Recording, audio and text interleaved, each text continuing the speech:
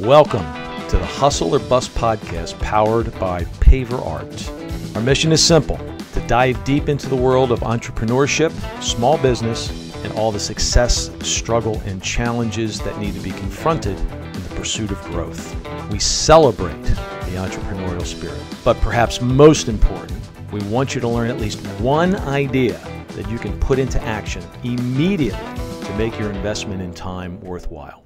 In this episode, we deal with the one element in life where we are all created equal: time. We all have 24 hours in a day. How we manage this precious asset is up for debate and a challenge for all businesses of all kinds. We dive into various realities, challenges, and a few tools to deal with making the most of the time we have.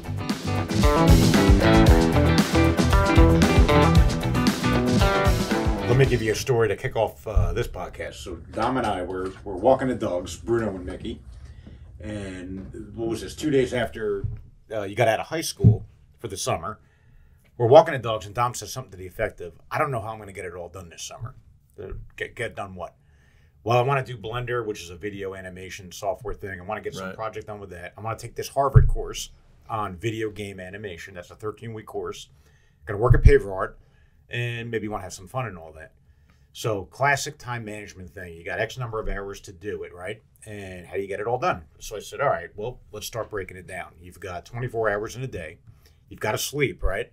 So, and you should never cut your sleep short. At least I don't believe you should. So you got 8 hours of sleep, let's just say. So you got 16 hours left. If you start mapping out 16 hours a day over the course of 65 days or however many days there are in a summer, and you actually start plotting time, all right, if you want to do Harvard for 2 hours a day, maybe 5 days a week, and you're going to be at Paver Art, and that's a 14-hour slug of time between the commute and the time here. I'm going to venture to say you're going to look at that calendar. If you do that exercise, you're going to have your goals are way too light. Yeah. Right? It's amazing how much time. And I don't know if you've seen on your phone, Apple tells you how much screen time you have during the day. Yeah. I'm pushing 7 hours a day on screen time. Now, a lot of that is email back and forth. I'm using my phone all day.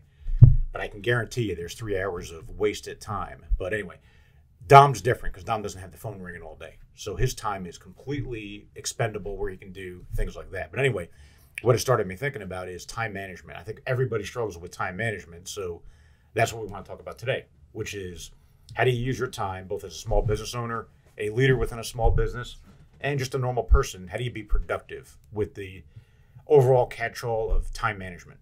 Great point. I think it's safe to say that most kids coming out of high school probably don't have a grasp on this. They haven't refined it or honed it, but they've been exposed to it whether they like it or not. If you're in sports, there's time management involved. If you go to school, there's homework involved. There's all sorts of things that you try to get done during your day. You're not committing them to paper, you're not making a list, you're not doing check marks and things like that. That's a little bit more sophisticated. But anyway, as an intro to this, hello everybody, welcome. This is Hustle or Bust, powered by Paver Art. I'm Mike Bull, he's Mark Oliveto, and this is where the old school meets the new school. And today's subject is time management. I think this is a terrific topic to talk about. And one of the first blog posts that I think you wrote was, why don't you talk about that? It was called, what was it, the And Then? Yeah. Talk about that concept because I was intrigued by it. I actually wrote this on a plane on the way back from California, visiting my daughter and my son-in-law, and I was thinking, because I'm competing against the blog master. I mean, you are the blog master. You've written over 200 blogs, and then I think you've written 30 of them for Paver Art, or 30 plus of them for Paver Art. So I'm thinking, I got to do something here. I can't be left in the dust. And I also want to be able to say, I've written a blog. Right. At any rate, I always had this concept, this theory, if you will, and it was called And Then. And the whole idea behind it was that whatever you do every day, you're making hundreds of decisions. If you own, manage, are seriously involved with handling a small business, the whole concept of and then is really, really important. And it's the ability to deal with all the and thens. Now, what do I mean by and then? What I mean by and then is, I'll give a small example. You get up in the morning, you take your shower, and then you go downstairs and you eat your breakfast. You have to decide what you're going to eat for breakfast. And then you have to go out to your car, get in your car, drive to work. You look at the gas, you look at your gas gauge. Your gas gauge is, it's a quarter tank. And then you have to make a decision. Do I stop and go get the gas now, or do I wait till I get to work, maybe do it at lunch, do it afterwards when I'm on my way home? Once you've made that decision, and then you've got to, okay, which way am I going to work today? Well, I'm going to go the normal. Oh, wait, I can't because there's, the radio's telling me that there's a jam up, or as the guy says, a jammo on 95. When you add up all these and thens, and it's basically defined as ... and then ... micro decisions. Micro decisions all day long. And I related this to my father, who I know for a fact. I know this because he used to hit me over the head with this all the time. Don't be intimidated by big projects. Big projects are just a series of small projects that add up into one big project. Simple concept. It should be learned by every 16, 17, 18-year-old prior to them leaving school. Okay, They should be teaching concepts and concepts like that. Exactly. Right. But the whole concept of and then is that you're doing this all day long. Okay, and the ability to take and boil down that big project into a series of small projects is just a series of and thens. But you have to manage them, you have to prioritize them, you have to go through that process. You're thinking through all of that, and that's what that blog was all about. So how do you relate that to being a general manager of a small, high growth business? That concept, because those two things are what I view that, which I think is great. Breaking big projects down into its component parts. That's great, up until the point when the phone rings in a small business and the shit hits the fan. Excuse my French. So how do you relate the two? Keeping the wheels on the bus with that concept of and then and project management. Prioritizing is absolutely key. We know what we have to do. We know those things that are the most important things that need to be done here every day. I think you and I would basically set those standards as being the phones. Those phones ring. That's money. That's potential sales. We have to take those phones take priority over everything.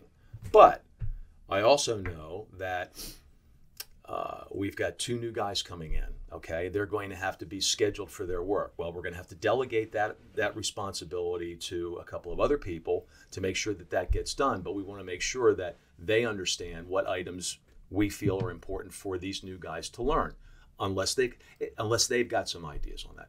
But from a prioritization standpoint, I think that's number one, and that's absolutely key. In fact, when you and I were talking about this show, we talked about this yesterday.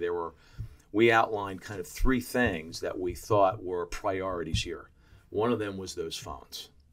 The second one, I believe, was expediting shipments, getting stuff out the door. You don't generate income until you get stuff out the door. Right. Those phones are tied directly to deposits. That generates income. The third thing was the running of the business. The component parts of what goes on out back. The equipment's got to be running properly. The guys have to know what their responsibilities are and where they work. All these things take precedent. But at the end of the day, you may have a list of 3 or 4 things that you've got, and we've written them down, a list of 3 or 4 things that you've got on your checklist for that day. You may only get 2 done because those phones never stop ringing from 7:30 in the morning until 6 o'clock at night. Right, so they're competing with each other. Exactly. So the phones are competing with whatever projects you might think about. Yeah, but at the same time, like you've said, you got to get the phone. Right. Okay. All that other stuff goes by the wayside when that's being dealt with. Well, but you have to remember that you've got to come back to what it is that you needed to get done that day when those phones aren't ringing for the 10 minutes that they're not ringing. So the small business owners, right? So you got to keep the lights on. Right. So for every small business owner, cash flow is absolutely the king of all businesses. So generally that's your customers, your sales, your customer service. To your point, we view the phones ringing as the customer. That's our lifeline to landscape architects, contractors, homeowners. That's the cash flow. That's the start of cash flow. Mm-hmm. That's competing with any other things that we want to do. If a machine breaks down, if guys need us in the back, then all of a sudden you're getting pulled away from the lifeline of cash flow. If you're a small business with lean resources, sure, and there's only one or two people that might be doing the phones or the sales-oriented activity. So it's almost like if you're a manufacturing business, you've got sales, and then you've got, I hate to use the term, but you got the front end of the business and the back end of the business. The sales customer-facing piece and the operational manufacturing component. Correct. Both are critical. Yep. Both don't survive without each other. But they do compete with each other. When that phone rings, you got to make a conscious choice. Are you going to focus on that? We generally focus on the phones. Exactly. Right? That doesn't mean we're not involved in operations. We are. But, well, let's take a real issue that came up yesterday afternoon late, and the time management involved with trying to fix that issue. We have one of our cutting decks that went down, and what does that cutting deck do? That cutting deck, it's the performance of that cutting deck every day is critical. If that's not running, we're not cutting anything. If we're not cutting anything, we're not sending product out the door. If we're not sending product out the door, we're not getting paid. Snowballs. So the idea here is, how are we going to, all right, what are we going to do now? Those phones, it's not like you can send a note out to the ethersphere and everybody say, stop. Don't call. Right. Please don't call for an hour. Right. Okay? No, that's not going to happen. In fact, what usually happens is more phone calls are going to occur. You become more acutely aware of the fact that, my God, that phone's ringing off the hook, and we got to get this problem solved. The idea here is that we've got to get that problem solved this morning. Now, we've got a meeting scheduled for 7:40 with the gentleman that should be able to help us with that problem.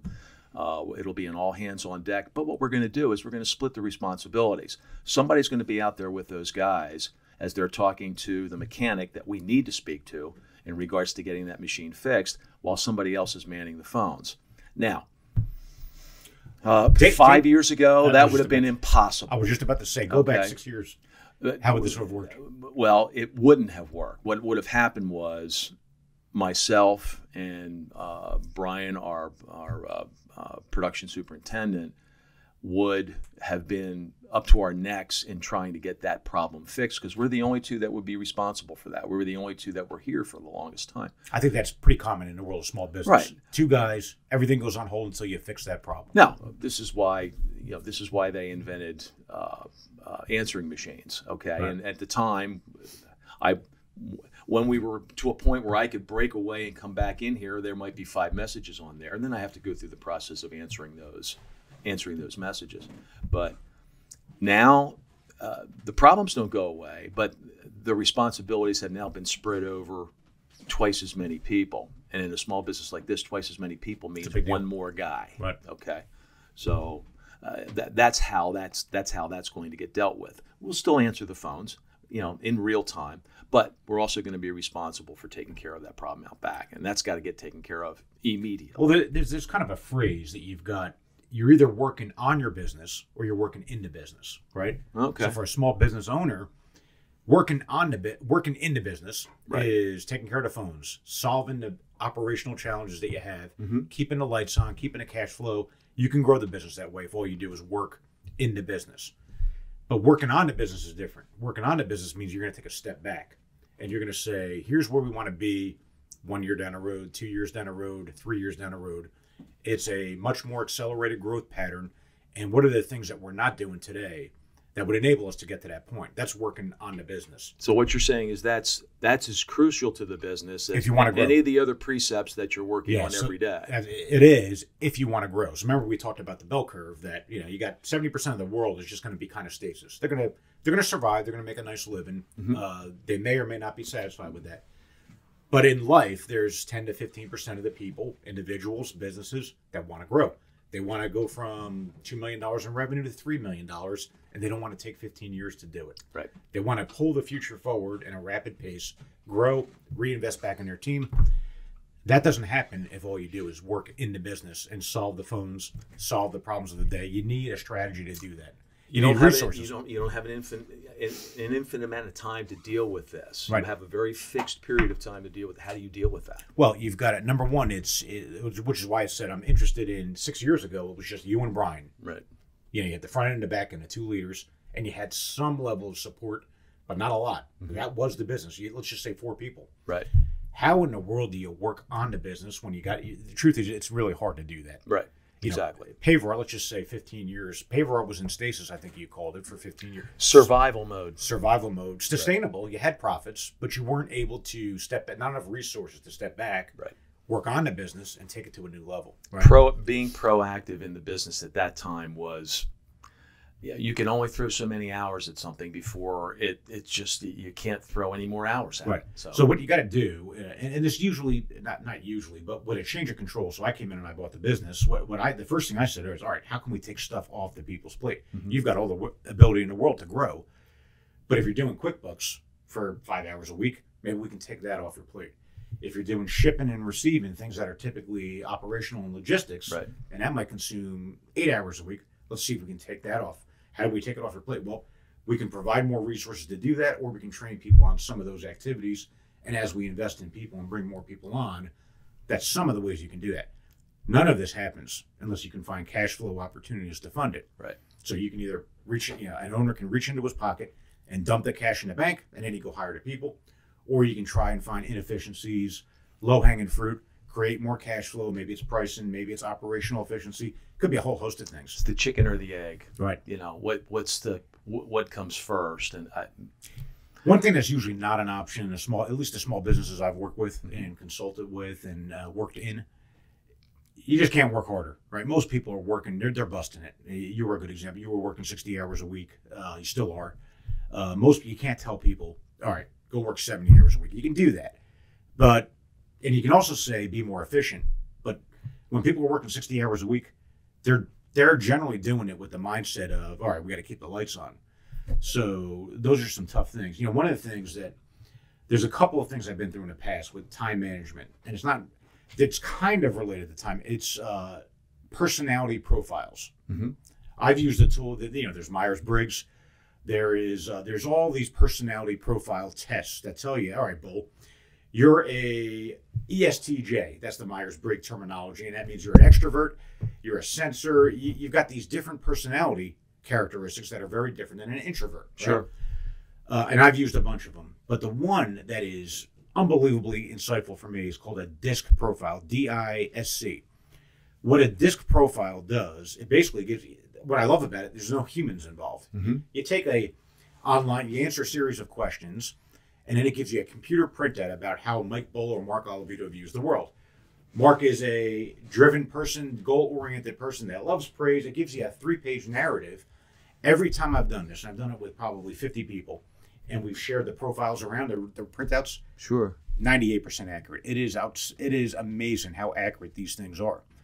And then when you start to step back and you start to look at it, everybody is wired differently. You're not going to. And by the way, I've taken the same test at this profile in the year 2000. I think it was 2008 and 2016.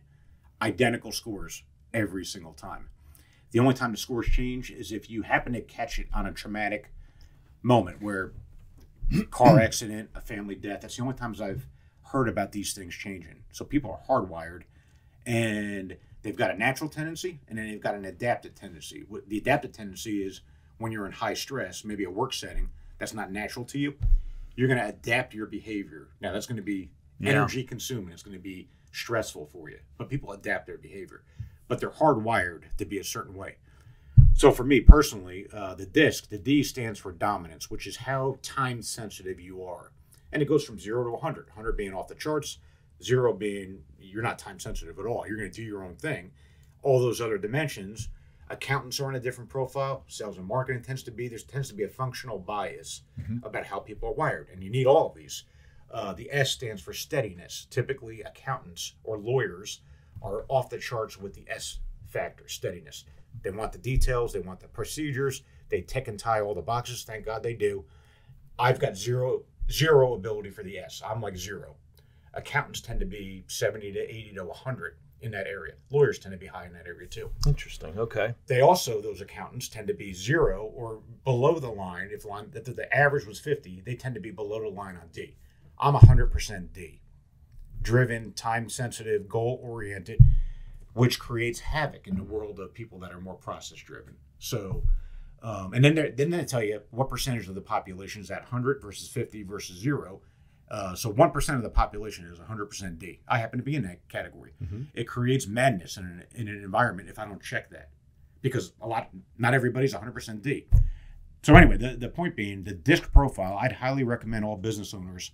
You can do it for free. You can do an abbreviated version for free. It gives you a computer narrative, and then do it with your team. Get everybody plotted on the team to see kind of where everybody is in the spectrum. There's no right or wrong answer, but if you know and you have that and you start having conversations about how people view the world, then the communication starts happening a little bit better. It's a little bit more seamless. If you got the playbook to the other side, your teammates, mm-hmm. life and communication tends to go a little bit easier. So not directly a time management thing, but people's hardwiring with time and goal setting is pretty important to understand. Interesting. How does this translate into a time management curriculum, if you will? What did that tell you about your team? The results of the DISC analysis. What did it tell you? What did it tell you about your team? And did it point you in the direction of making improvements in regards to time management with them, or how did that work? Well, it helps with communication. So you need to know how the other people that you're working with are wired. Yeah, that's right. Okay. So if you've got nothing but conflict within a team, everything becomes harder, not just time management. Sure. So it's about knowing who you're working with and what people's preferred communication style is, and then that tends to create a more cohesive work environment. So not a direct line to time management. Now, one of the other systems that I've utilized or have been exposed to, it's kind of a dry read, but there's some good concepts in it. It's the 4 disciplines of execution. So it's an operating system that mm-hmm. I believe the 4 disciplines are, number 1, you're going to focus on the wildly important, right? And what is the wildly important? Well, that's for the business to decide. Is growth wildly important? Is people development wildly important? Is it innovation? Is it customer service? But you kind of decide what is critical for a business. Sure. Wildly important. You want to create a cadence of accountability. There's a concept of having a compelling scorecard, which a lot of businesses do not have. What's a compelling scorecard? Well, a compelling scorecard, picture week 1 and week 52. Week 1, you start at 0. Week 52, you want to be at $2 million of revenue or mm-hmm. $500,000 in profit, whatever it is. Well, and there's the line. And by week 26, you should be halfway there. You should be tracking with the line. If you're below the line, you're off plan. Mm-hmm. If you're above the line, you're ahead of the goal, right? So where are you versus where you should be? It's a compelling scorecard. It's updated every week. It's kind of like the basketball analogy. If you ever go to see a pickup game, the teams and the games that are keeping score, they're much more fun to watch, much more fun to play. The teams that are in the games that are not keeping score, it's really, there's no energy involved. So a compelling scorecard, it's pretty important. Yeah. And then there's this concept of WIGs, wildly important goals. So let's say the business has a goal. They've been at $1 million for 10 years and they want to get to 2 within 2 years. Well, you got to start, like you said, break it down into smaller pieces. How do you have to get there? Every individual person should have a wildly important goal every single week, just one, that says you're going to pull yourself. There's this concept of the whirlwind, what we talked about before.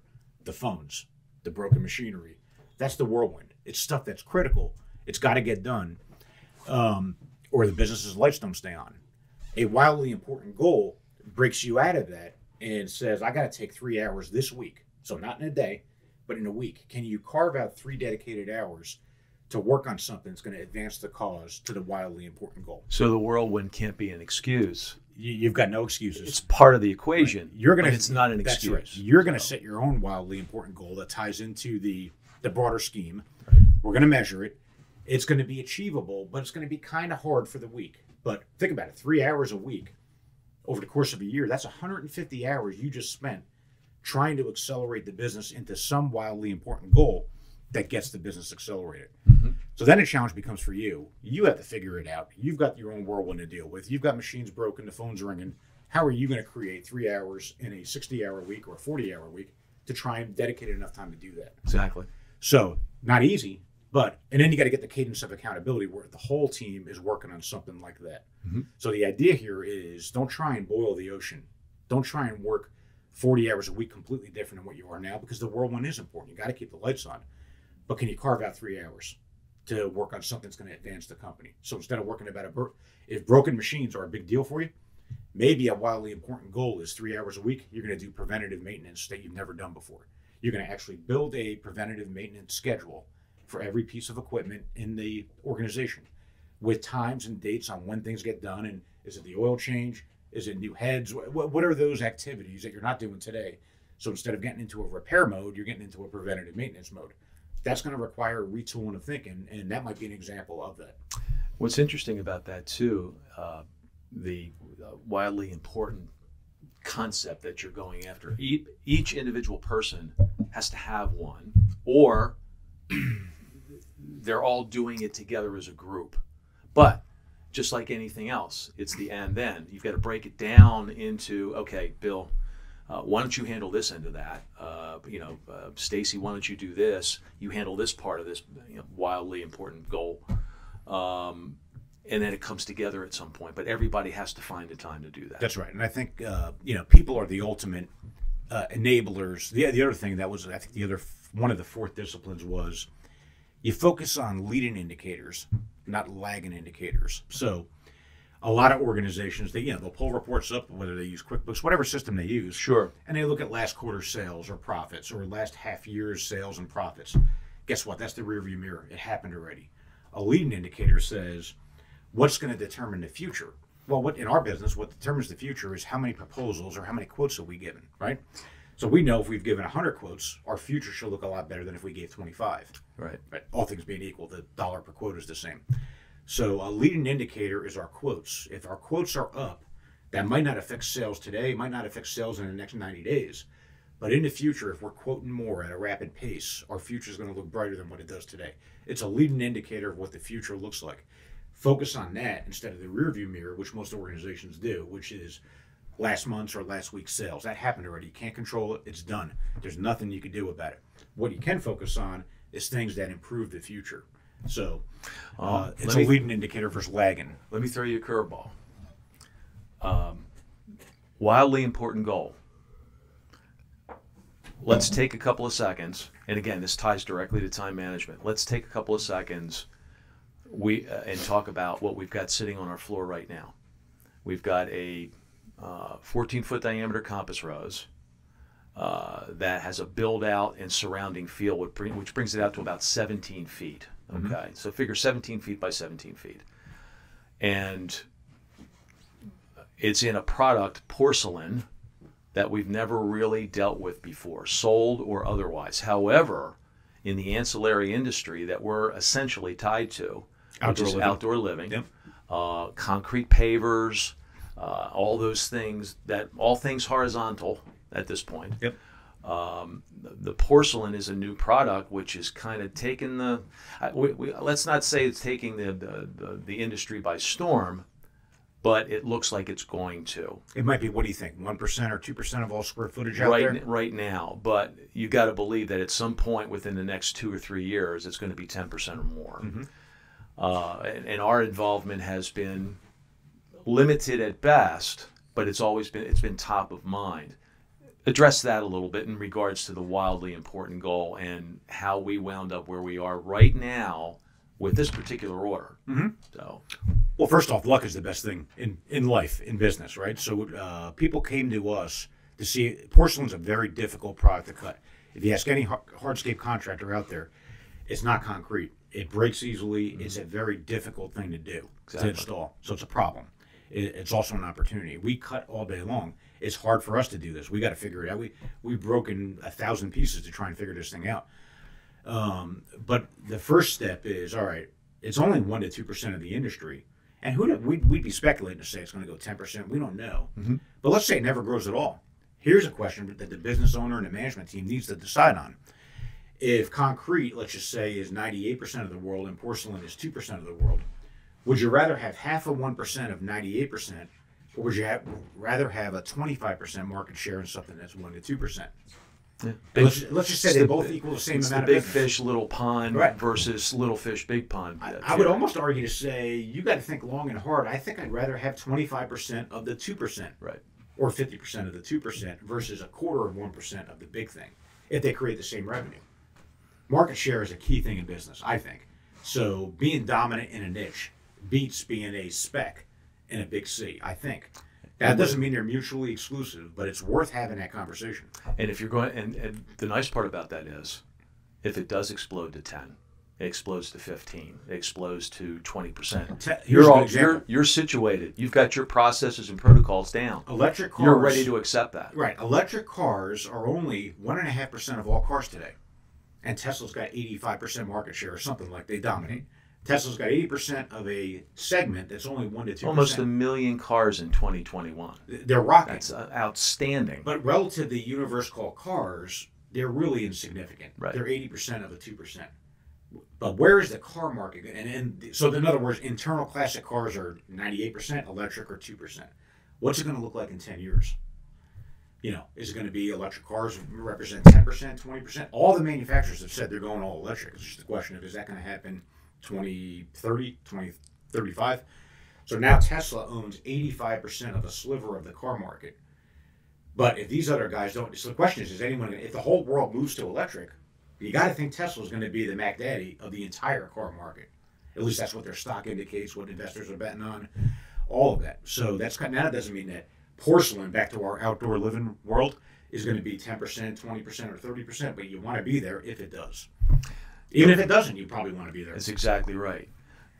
And one of the things I'm going for here, okay, the whole wig concept. Let me finish one last point. Oh, sure. General Motors hasn't exactly been an innovator. I mean, Elon Musk, I love him. A polarizing individual. They sold 25 electric cars last quarter. Not 25,000, 25. I mean, it's a joke. It's an absolute joke what they've done in terms of their slowness to react. Compare porcelain, hardscaping, concrete to the electronic car market. All the concrete paver manufacturers, not all of them, but a lot of them, they're dabbling in it. They're importing it from Italy. They're bringing in porcelain. Nobody's investing in manufacturing resources that I can see of the concrete paver. There's one company that's built a plant here in America. They've got a head start. So the rest of the concrete world is kind of saying, this thing's never going to catch on.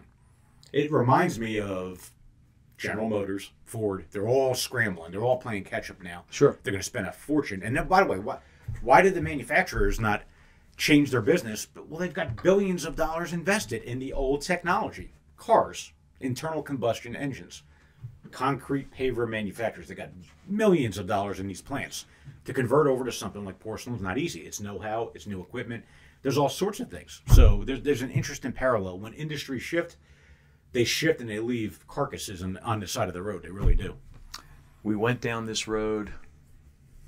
And we got off the time management topic. Well, actually, I'm going to reel this fish in. We got interested in the whole porcelain end of this when you first came on board. That's where it was. Yep. And you were learning, and it's if you're coming from where I came from, or where Mick came from, or my brother Ken, or Brian, it's easy to fall back on. Look, just expand on what you know and keep moving in that direction. Okay. You asked, what do we do? Now we've got it. We got one sitting on our floor. If it's the normal whirlwind of what paver art does, we got a beautiful compass. We take a few pictures. Maybe we do a video. We package it. We got to package it in a different way. It doesn't behave the same way in shipping. We send it out the door and hope to get another one. That's kind of the whirlwind approach to, great, we did a new product. Now we can put it on our website. Hopefully we get more. Or do we make this a wildly important goal that says, stop the presses? My position is that we already made this a wildly important goal years ago. When we looked at this, every input that we got from all these ancillary sources, at least we talked to at least 3 manufacturers of concrete pavers who were bringing the material over from Italy and stocking it and trying to sell it in the United States in their particular respective markets. Have they made a dent, you think? They made a dent, but I think it's still a dent. Okay. And they root against it within their own line because they got their own manufacturer on concrete. You know the whole concept of marketing phases. Okay, this is still slogging down in phase one. Maybe a couple of companies are getting into phase two marketing. You know, where they've made the commitment and they've got their salespeople, hyper energized to go out and sell this stuff, and then they've got plans of manufacturing themselves and opening up their own plant to do so. Do they, you think? Possibly they do. Maybe one or two companies. Look, my experience is, I'll push back. Salespeople aren't going to get it done. And I love sales. It's in my DNA. Mm-hmm. If you give a concrete paver or a General Motors salesperson, which is like a dealership, right, and you say the world's moving to electric or the world may move to porcelain, they're not going to get it done. They're just not going to get it done. You've got to cut the lifeline off and stop selling internal. You've got, at some point, you got to say, we're going all in. Now, maybe you phase it in, but they're not going to get it done. The world is filled with salespeople that have stuck to their core business that haven't innovated and gotten to the new one until you force them to. Okay, Alvito, that's podcast number 7. Okay, so that's the number 7 is going. No, I'm just kidding. Anyway, we're on a riff here, but hey, back to the porcelain as it relates to time management. The whirlwind says we get it out the door, we ship it, we do our normal thing. A wildly important goal says stop the presses. Let's build the right marketing, the videos. Maybe we take the 7-hour road trip out to wherever this is going to go. Let's just say it's the Midwest. Mm-hmm. We talk to the homeowner. We talk to the architect. We get everybody involved. We really try to understand, why did they pick porcelain over concrete? Get into the mind of the consumer. Mm-hmm. Now, what does that take? Well, it might take 3 guys going on a road trip, and let's just say it's the Midwest. So you're going to invest 100 man-hours in that project. So at some point, you got to say, is that all worth it? Can you get it done? Or can you afford not to do it? Where's the lesson learned? To me, the lesson learned is in the birth of the concept. All right? When we first looked at it, the only thing that we were focused on was the fact that this material is very difficult to cut with the equipment that we currently own. Mm-hmm. Okay, step 1, find a way to make that equipment adapt to and cut more successfully and reduce your defect rate and waste rate as much as possible. Mm-hmm. We did some of that, okay? And it's that wildly important goal, that WIG concept, where you have to carve out a certain specific period of time, every week, month, quarter, whatever it is. Great example to figure it out. Now, we did do some of that, but then we had the opportunity. We were introduced to an opportunity. And quite frankly, let's be honest, we were dabbling in it at that point. What happened was, and where the line of demarcation came, was when we were introduced to a potential project. Actually, it wasn't potential, a project where they came to us and said, "Hey, can you build us this 17-foot by 17-foot area for this particular residential property, but we want to use porcelain." Oh, okay. I remember distinctly in this office. And our instincts were, how about you do concrete? That's our instincts. That's the first thing we fell back on. But when we realized that that wasn't going to be the case, we said, okay, this is a Fisher cut bait moment. Mm-hmm. I'm sure there's, I'm sure somewhere in one of Stephen Covey's books, he's got something about Fisher cut bait. Right. Okay. But the bottom line was, do you throw caution to the wind and do this? Well, under normal circumstances, unless you've got, if you had no previous experience with porcelain, you're going to probably say, no, we're not. Okay. Well, but we had enough to know, what, Brian's figured out some items here on how to cut this material. We might be able to make this work. Well, culturally, it's the owner. But the idea is, we got it. It's sitting out there as we do this podcast. And it's gorgeous, it's beautiful. But culturally, you bring up a good point, which is at some point you got to make a decision. Do you actually go after the project or not? And if you got more experience, you dabble with it, those all become easier decisions. But they are also a moment for the team to get together in a small business and say, we're either going to go all in on this thing in terms of, let's say yes, and then have our reputations at stake to do it the right way, to figure it all out, all the unknowns, or you're going to say you're going to punt. Punting is a difficult thing to do because what you're saying is the collective team says we can't figure it out. Right. And boy, that for anybody that's a winner in life, to say we're not going to figure this out. That's a big deflator. That's a deflator, isn't it? Yeah. I hate being parts of teams that say we're not going to figure this out. Right. We got too much on our plate. It's just painful. Now, a lot of owners are conservative, and they'll say, look, we got plenty of business to do. We don't need this right now. Let's just keep doing what we got plenty to say grace over. And there's nothing wrong with that, by the way. Right. But it is a deflator. If you aspire to grow, you've got to have a mentality that says, let's figure this damn thing out. Well, but your wage and time management, you've got to make that a wildly important initiative. And it doesn't have to be 40 hours a week. One guy doing 3 hours a week over 20 weeks might be enough. So when that opportunity or the luck happens, you've got enough confidence to say, let's get after this thing. Let's say yes. And what's interesting is what you just said is exactly what happened. Brian took that time, okay? He was taking at least 3 hours a week. We took the order. We actually took the deposit, right. Okay? And we made sure that the client knew this. They knew our position on this from the beginning. Right. Completely transparent. We're not going to deceive them in any way, shape, or form. We're happy to do this, and we're happy to take the deposit, and we're happy to take the order, and we're happy to go after this. Here's the parameters within which we need to work, and they weren't massive parameters. They were limited. You have to do there's give and take there. But Brian had the idea here is that you and I can spitball on this thing all we want, and John can put his 2 cents in. Brian was the one that was responsible for actually figuring out how to do this. And what's not going to come up in this podcast is all the little nuances that he had to go through to figure out how they're going to make this fit exactly the way it's supposed to fit, because you have very little, the plus or minus tolerances on how this is going to fit into an already existing space were very, very tight. Right. On top of the fact that, okay, how are we going to do this without breaking 3/4 of the stuff that we bring in? So it ties direct. And by the way, the time management thing, he prioritized that. It goes back to the prioritizing when it comes to time management. He prioritized that.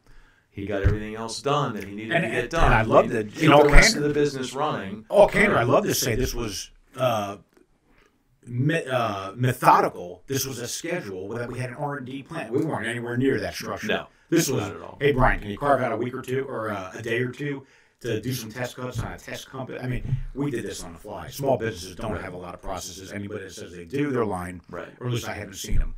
So Brian's kind of doing it 5 minutes here, 10 minutes there. The amount of time you'd spend on just trying to figure out what those processes are going to be, it's very difficult. But the key is you've got to work on the business versus just doing the fire drills, in the business, keep the lights on. If you don't have enough test cuts, if you don't have enough blood, sweat, and tears, when that opportunity or the luck comes along, you're not going to say yes, or you're going to be gambling more than doing it with confidence. We had enough information. We had enough to say we can figure this out. Exactly. We were, and yeah, was there a little bit of risk involved? Yeah, there was a little bit of risk involved, but at the end of the day, we mitigated that risk with what we knew, the time that it took to figure that out. Now, the challenge is, all right, the thing's done, we figure out the ship, and how do you take that extra 100 hours, pull yourself out of the whirlwind and figure that out to get the full marketing plan, to get the full insights of the consumer, to see the contractor install it, to do all of that, to capture the video, to really learn to see it all the way through, so then you can build a business plan around it. That's the challenging part. Right. The thought of, if you and I and Dominic were to hit the road and do that, and we abandon the phones for 2 hours or have the phones forwarded while we're on the road, right? That's a pretty stressful thing to think about. And I think you and I, at the end of the day, we have no choice. We got to do it. Of course. We're going to figure it out. That's wildly important to our business to go see that through. We might not ever sell another porcelain design in our lives. Still the right bet. This would not be our first rodeo with taking something from the absolute start, from the absolute beginning, and working its way through. We've had some experience with that over the last 4 years, and we've also had some experience with that at Paver Art in general for the last 20. Yeah, what I would say is, from a small business owner standpoint, time management, none of this is possible if you don't run a tight ship. Right. If you're not well capitalized, if you don't have an adequate cash balance, and every business is different on what that means, either measured by time, weeks of payroll, weeks of rent, whatever that is, you can't make these bets. You're running too lean. You're running too close to the pier.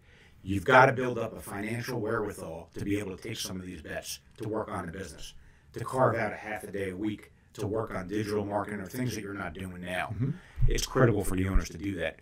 And if there's just not enough resources, there's not efficiency to find, at some point you got to, like your point on the chicken and the egg, you either got to bring in resources, but you got to start mapping those things out to figure out how to do it. You got to be financially stable. You can't bet the farm and tank the company or the business because you don't have enough financial resources, and now you start thinking about how am I going to take a day a week to work on the business versus in it. That's reckless. You got to think of the whole picture. It's the owner's responsibility not to put the business in jeopardy just because you're chasing growth. Growth is not for everybody. It's for 10 to 15% of the businesses. But if you're going to go after that, you got to be very methodical, very responsible on how you do it. Well, it's especially when you're going into an economic downturn. It can be a daunting task for someone that doesn't have previous experience with time management. Understanding time management